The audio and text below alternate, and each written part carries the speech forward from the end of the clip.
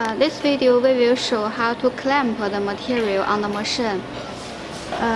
If the material is suitable for the track, then you can directly clamp the material on the track like this way. If the material is too big and too long, then we can use this symbol.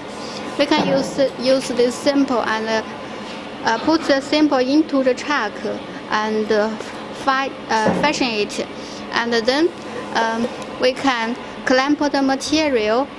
We can put the material between this symbol and this symbol. Then we can adjust we can move this part and adjust the position like this way. Finally, after material is fixed well, and we can use the cylinder, the air cylinder. Press this button, then the material will be fashioned well.